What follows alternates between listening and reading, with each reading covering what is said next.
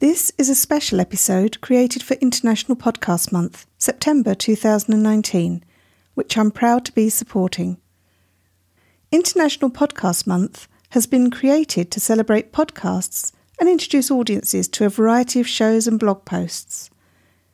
You can find out more about this wonderful collaboration at internationalpodcastmonth.com. Please use the hashtag IPM2019 to comment on this and any other special IPM features this September. And check out International Podcast Month's Twitter feed at PodMonth.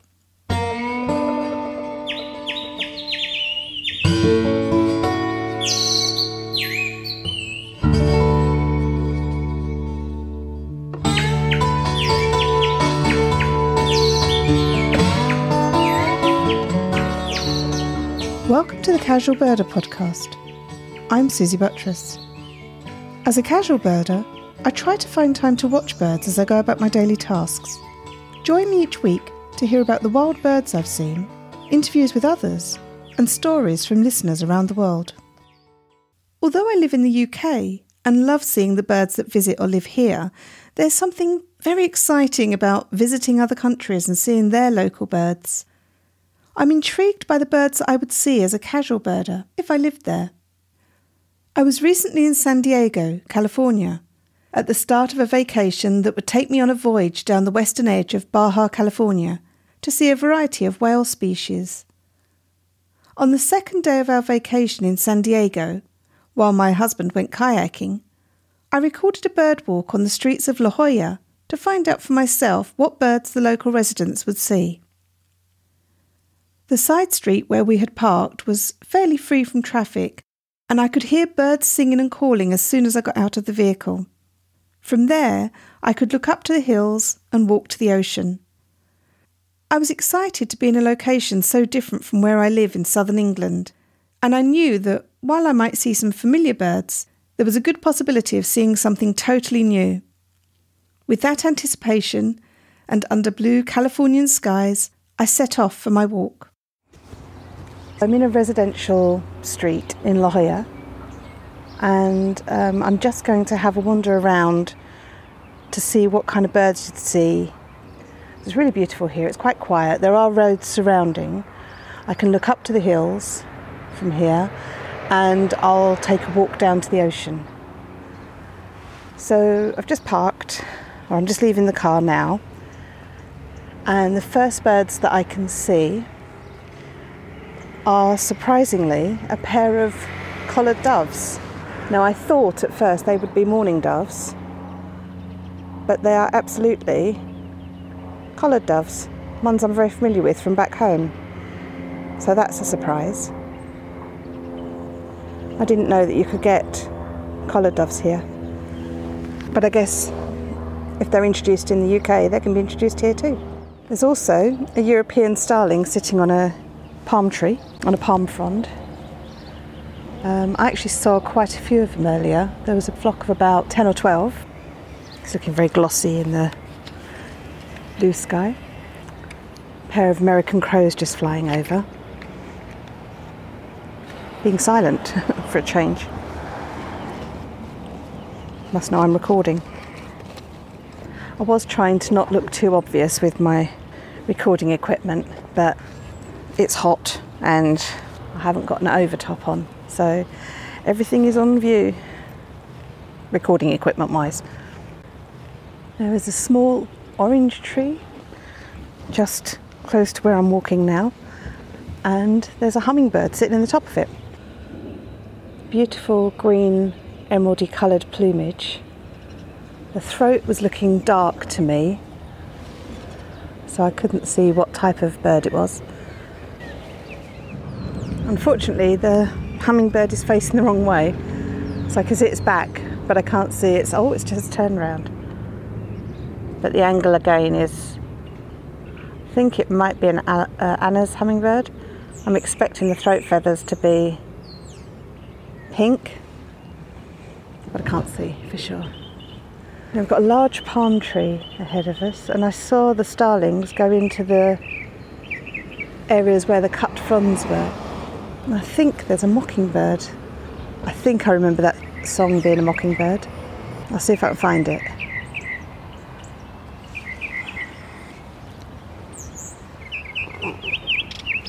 Oh, it was in the tree right next to me. I don't think that's a mockingbird, it's too small. Oh, no, it could be though. It is a mockingbird, it's right next to me. So you can hear the European starling, and there's some house sparrows as well. So feeling right at home here. So the mockingbird is just on a hedge next to me. It's a beautiful, slender, blackbird-sized bird. Blackbird as in the European blackbird. It's just flown off.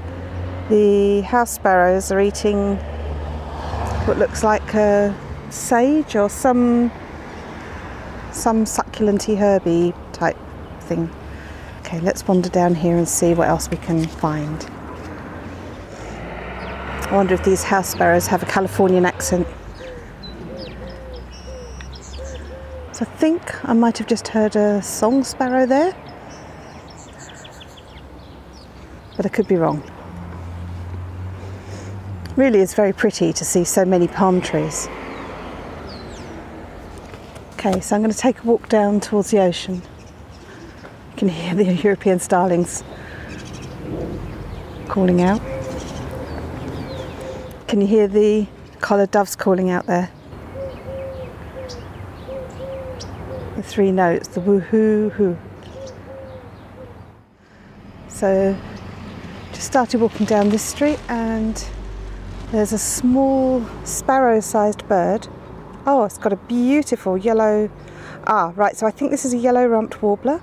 So it's got a little tiny yellow crest, yellow throat, yellow at the side patches, sort of a buff brown above, and a beigey chest with mottled spots, dark legs, 2 white wing bars, or pale wing bars, and I suspect, if I can see, it's got a yellow vent, and I think if I'm lucky I'll see it has a yellow rump as well, just flown up into the tree.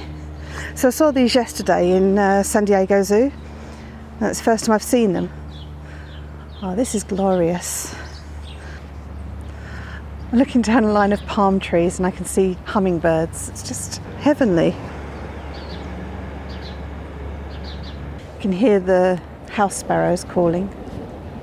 And I think I can see a song sparrow in a tree or in the top of a bush. Yes, there's a song sparrow currently preening.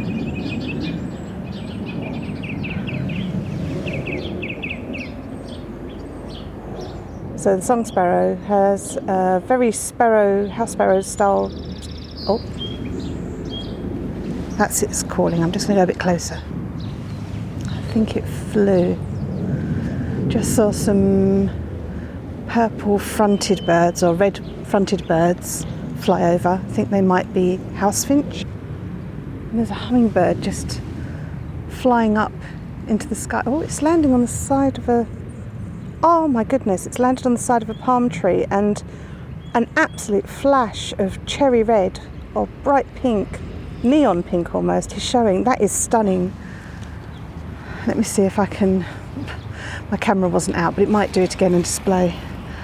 That was a real surprise. It just landed on the side of a palm tree and the sunlight caught the neck feathers. So I think that's an Anna's hummingbird. That is stunning. You can hear it calling with sort of a zzz noise. And it's just clinging to the side of the palm tree, and I guess it knows it's in the sunlight. And it's just like a little pearl of bright pink shining out. So it's really interesting to see the behaviours of the hummingbird like that. It clearly knows it's in the full sunlight. And it's just awesome that a surfer is just walking up the street in his wetsuit. Amazing. This is so different from Basingstoke. Yeah, I'm convinced the hummingbird knows exactly what it's doing. It's beautiful seeing bougainvillea outside the buildings.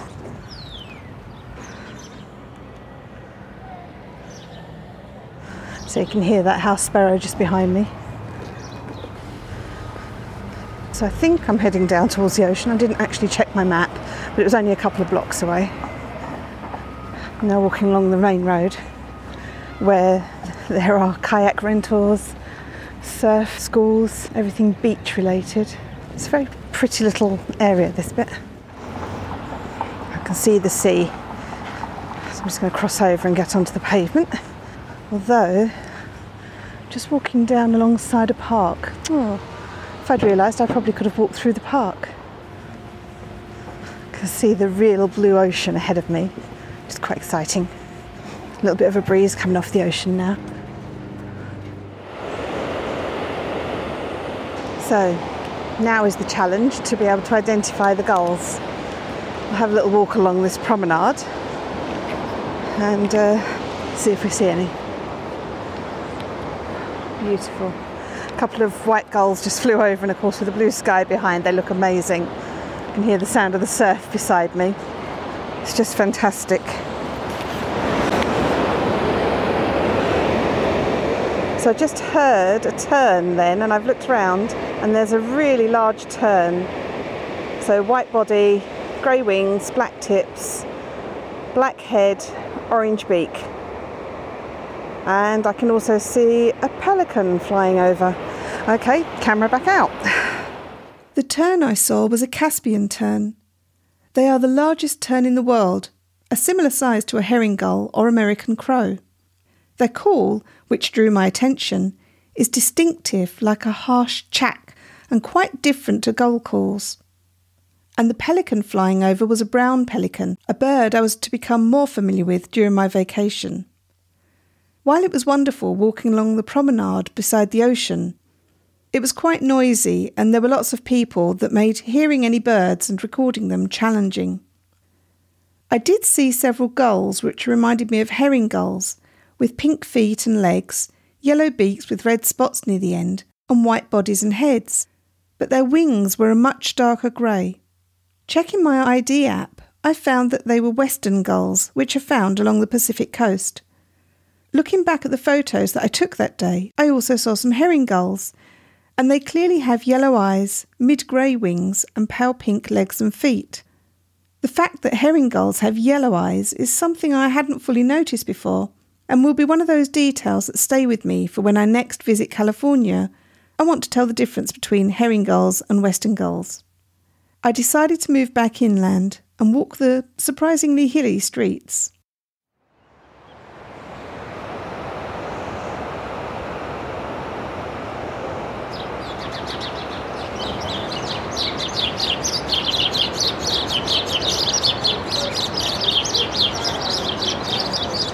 Bit of a house sparrow fight going on next to me. Okay, so I'm going to head away from the ocean again now and go back through the residential streets, see what we can see there. So I'm going to get back onto one of the quieter side streets and then have a look up the hills to see whether I can see anything like a hawk or some other raptor. And I think I'm going to give in and put my sunglasses on. It's just a bit of a nuisance because I have to keep moving them every time I want to use the binoculars. Okay, so I'm looking up the hill and I can see a large hawk with a red tail. Let's guess what that might be. I think we'll say it's a red-tailed hawk. That's very similar to our buzzard, our common buzzard. The common buzzard doesn't have a red tail, but in size and I think in behaviour, the red-tailed hawk is similar to buteo, which is our common buzzard. Yeah, it's a great day today for any raptors that might need the thermals, especially after yesterday, which was a really stormy day, very windy, rainy, a bit miserable, certainly not what we expected from San Diego. It's a beautiful garden here with lots of birds of paradise plants. I was just going to have a look and see if there's anything here. American crow just flew over. I can hear something making a little tick noise. Okay, Okay, there's a bush here with bees all around it. Oh, there's an actual hive in there. Okay, so I'll take a quick photograph and then move right on, because I don't want to be anywhere near a beehive. And of course, as we get away from the ocean and the wind, it gets calmer. It's a beautiful house finch next to me, but I can't... And that was a song sparrow. But I couldn't take a photograph because it's right next to someone's window, and I probably look weird enough as it is.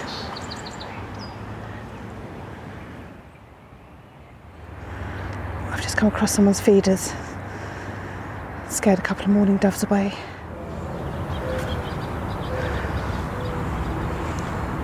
So you might be able to hear one of those mourning doves. It's up in the tree.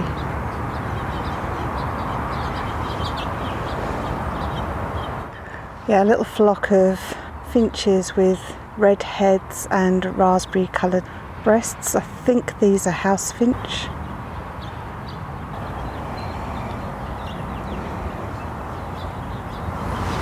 I think there's some house sparrows up there as well. Right, I guess I better head back down.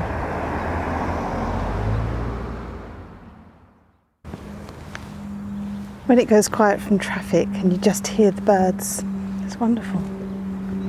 Just saw another hummingbird. So a bird has just flown into an orange tree next to the road, as you do. That looks like a Californian towhee. So an all-brown bird, slightly russet around the face, and I think if it turns sideways on, yep, there's a red russety vent.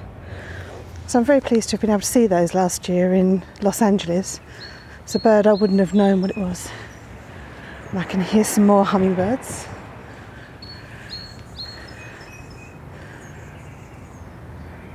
Okay, so I'm almost back at the car. Oh my goodness, and there's a little hummingbird right next to me. Hello.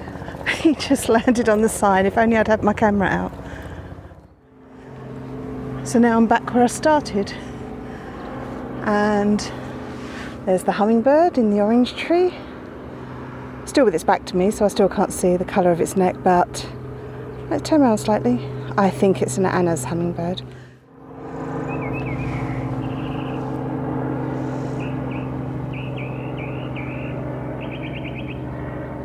Meanwhile, I've got Mockingbird calling out, and I think that possibly is a song sparrow. Let's see if I can get a bit closer.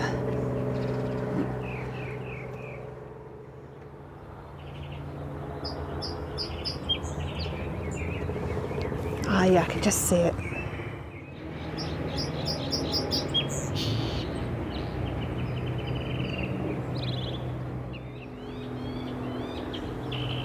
And there's the Mockingbird calling out.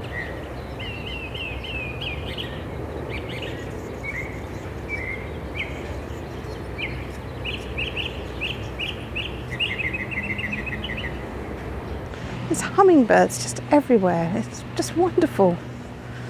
If I lived here, I would so have a feeder. I don't know if you can hear it. It's up in the tree. And it's right above me. Just like Tinkerbell, they just come across and fly and just stop in midair.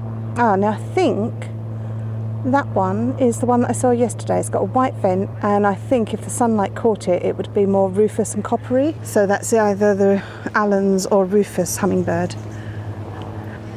Right, better go and find my husband. Find out if he enjoyed the kayaking. Here's some additional information about northern mockingbirds, song sparrows and yellow-rumped warblers featured on the walk. Northern mockingbirds are a similar size to an American robin or an aubergine or eggplant. The plumage is mid-grey above and paler grey below, with noticeable white bars in the wings. They have yellow eyes, and when flying, a large white patch can be seen on each wing. The tail is long with regards to body length, grey with white outer feathers, which show when flying. When perched, the tail is cocked and held at an angle. Their flight is quite buoyant, and I've seen them fly up from a perch to catch a fly and then return to the perch to sing again. They are found in Mexico and over much of the southern and eastern United States. The song of the northern mockingbird is varied and can be incessant, often singing throughout the night. The song consists of repeated phrases of notes. They're good mimics and will include elements of other bird calls in their song. The call note can be quite scratchy and harsh, and their diet consists of insects, fruit and earthworms. The song sparrow is one of the most widely found native sparrows in North America. Similar in size to the ubiquitous house sparrow, or maybe the size of a kiwi fruit, the song sparrow has streaked plumage, rich brown and grey on its upper parts, streaked brown breast merge into a buff or grey coloured underside, and the brown streaks on its breast become a central spot. It has a striped head with buff eyebrow and crown stripes, and strong malar stripe, a stripe that runs from the base of the beak down the neck towards the shoulder. The colouring and amount of streaking of the song sparrow can vary across its range. Of particular note is the relatively long and rounded tail compared with a house sparrow. Their song is a mix of phrases which end on a trill or buzz, and male song sparrows sing from exposed perches, so if you hear the song, it's worth scanning around to see if you can spot the bird. Alarm calls are a sharp note. They eat seeds and will come to garden feeders. I understand that there are two subspecies of the widely found yellow-rumped warbler, the myrtle form, which has a white throat, found in the eastern United States, and the Audubon's form, which has a yellow throat, found in the west, and the one that I saw in San Diego was the Audubon's form. A grey bird, slightly smaller than a house sparrow, perhaps the size of a large plum, with darker grey streaks on its flank and a pale underside. The most striking feature is the splashes of bright yellow on its crown, rump, sides and throat. As with many birds, their plumage is duller during the winter, but during the breeding season it's vibrant and strong. Their song is a mix of warbles and trills, and they make a sharp check communication call when flying or foraging. Yellow-rumped warblers eat seeds and suet at backyard feeders, but can also digest the waxes found in bayberries and wax myrtles, which allows them to stay further north during the winter than other warblers. You can find photos of the birds I saw on my San Diego bird walk on my Instagram or my Facebook page. Links are in the show notes.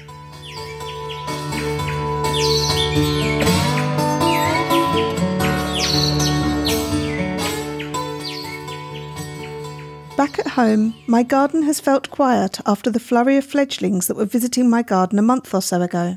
However, this weekend has been sunny and dry, and the early morning has brought bullfinches, goldfinches, house sparrows, wood pigeons and collared doves to the garden. Along with my ever-present water dishes, I currently only have sunflower hearts out in the feeders, and I've stopped feeding suet during the hot weather. This has meant that the rooks and jackdaws have stopped visiting me for now, but hopefully they'll be back during the winter. The only corvid species to come to the garden at the moment is the magpie. We had 3 youngsters hanging out in the garden regularly a couple of weeks ago, getting into all sorts of mischief as they learned about their environment. For the past week or so, I've only seen one magpie at a time. I'd love to know what birds you've seen, so do tell me about them. Jo from Essex told me that there have been 3 young robins in her garden recently. Jo is a keen gardener and always out in the garden, so the robins have become accustomed to seeing her there. One of them has even become brave enough to approach her for food tidbits.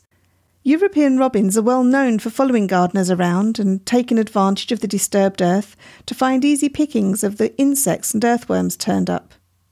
Dave from Indiana told me he started noticing the birds visiting his garden more. Recently he's seen mourning doves, a bald eagle, ruby-throated hummingbirds, northern cardinals, Canada geese, American robins and a mallard duck. He also saw a scarlet tanager and said it was stunning the way the sunlight made its head look a metallic orange. That's a bird I'd love to see and I'm very envious. If you've enjoyed this episode, please share my social media posts about it with your friends. And if you talk about the show online, tag me in your post. It's great to see news about the show getting round and it helps it grow.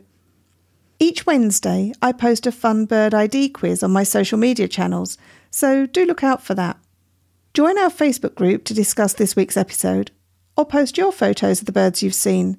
I really do enjoy hearing your tales, so come and join the conversation there. Find us at facebook.com/groups/Casual Birder Podcast. Follow me on Twitter @CasualBirderPod or on Instagram @CasualBirderPodcast. You can email me at casualbirderpod@gmail.com. And make sure you don't miss any episodes by subscribing to the show. Subscribing is free and you can do it wherever you listen. And don't forget, check out @PodMonth on Twitter and visit internationalpodcastmonth.com for more information about the blogs and podcasts being released for International Podcast Month, September 2019. Thank you to Randy Braun for designing the artwork for the show. The theme music is Short Sleeved Shirt by The Drones. Thanks to them for letting me use it. Check out their website at www.dronesmusic.net.